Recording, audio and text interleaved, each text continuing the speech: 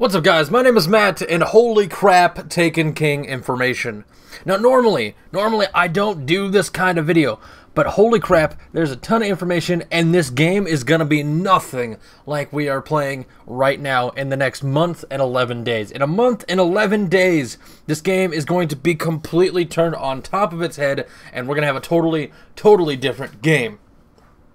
So there was a Reddit post, and this Reddit post was taken from Game Informer because there was an article on Game Informer talking about the Taken King. Now, there's actually two links in the description. One is the main dump mega thread, and the other one is a comment by one of the people that was adding to this mega thread, and there's a lot of information in both that aren't exactly the same on each, and I'm going to try to quickly go over every single little piece here. Normally I don't do guides, but holy crap, this game's going to change. First thing, level cap now raised to 40. No longer is it 20, it'll be raised to 40. And that's not level cap like light level 40, it's level 40. Like, we now stop at 20, we're going to be stopping at 40. The Cryptarch rewards from engrams are now more in line with the type of engram you got. I'm not exactly sure what that means. I'm assuming if you get a heavy weapon, you're going to get a heavy weapon, and if it's an exotic, you're going to get an exotic. I don't know why that has to really be... I thought that was the case already, but I guess it's more in line. This one. A lot of people complain about the fact that the Destiny has no story. And then other people are like, but the lore, but it's in Grimoire, but you have to go to Bungie.net. Well, now, your ghost can now scan objects to offer more insight into the world's lore, i.e. scan a Cabal soldier, it'll give you information on their military regiment. Here's one, you can now turn in bounties without returning to the bounty board. That's right, if you're just standing in the Cosmodrome and you want to turn in a bounty, boom, turned in, no question.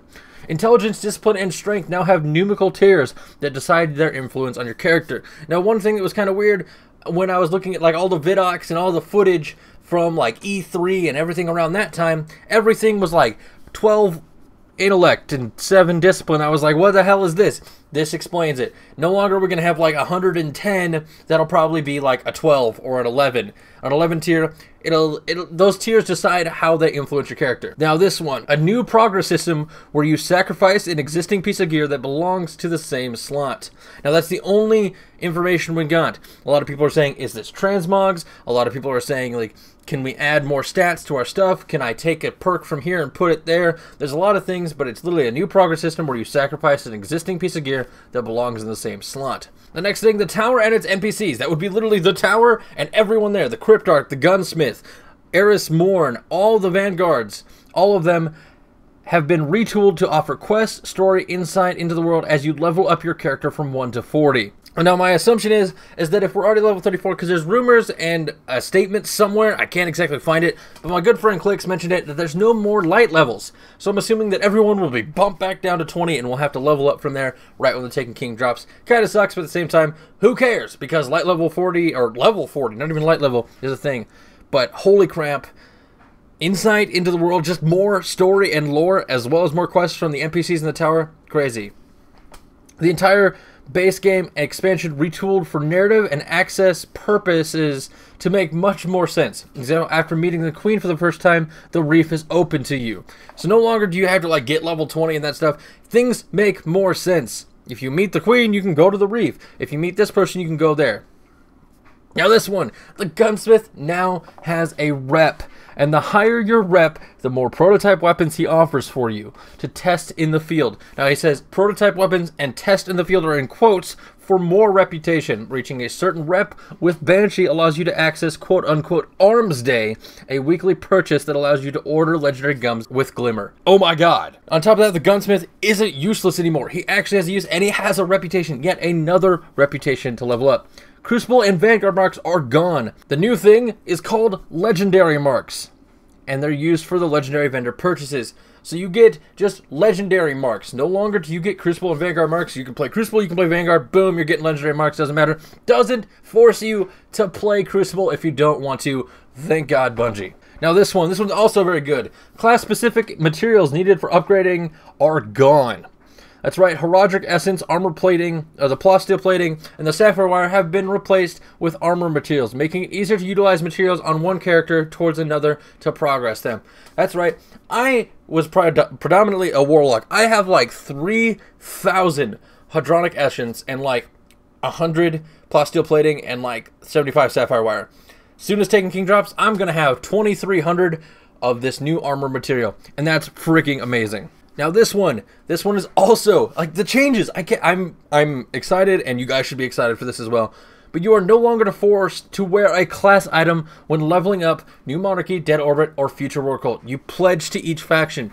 Now, it also has been clarified that you don't need to pledge to that and you're stuck with them. You can just only pledge to one at a time. So you're like, I feel like leveling up Dead Orbit. You go to the Dead Orbit guy, you pledge to the Dead Orbit guy, and all your reputation goes to him. Then you get it to the level you want, boom, go pledge to New Monarchy. Get it to the level what? Boom, I'm gonna go back to Dead Orbit. You can do that now, and that's awesome. And with those, speaking of those vendors, you can now turn the materials to the factions that I just mentioned for rep gain. I'm assuming that includes the new legendary marks, as well as like relic iron and stuff like that. Just giving them materials allows you to level them up as well, making it easier to level them up. This one, I know I have this issue. I love my shaders. I like to collect the shaders, but there's no room for the shaders, and I delete shaders all the time.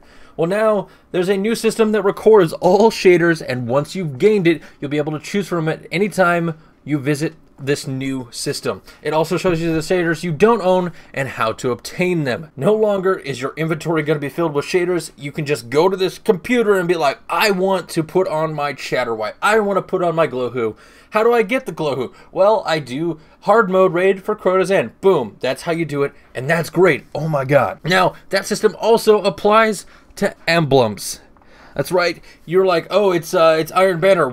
Did I dismantle my Iron Banner? Now I can't get the rep game. Boom, it's actually in the system. You don't need to worry about it anymore. All the new exotics, or it says new exotics, doesn't say all, are tied into quest lines, which means you'll have to do a quest to get the exotics, and it's more guaranteed.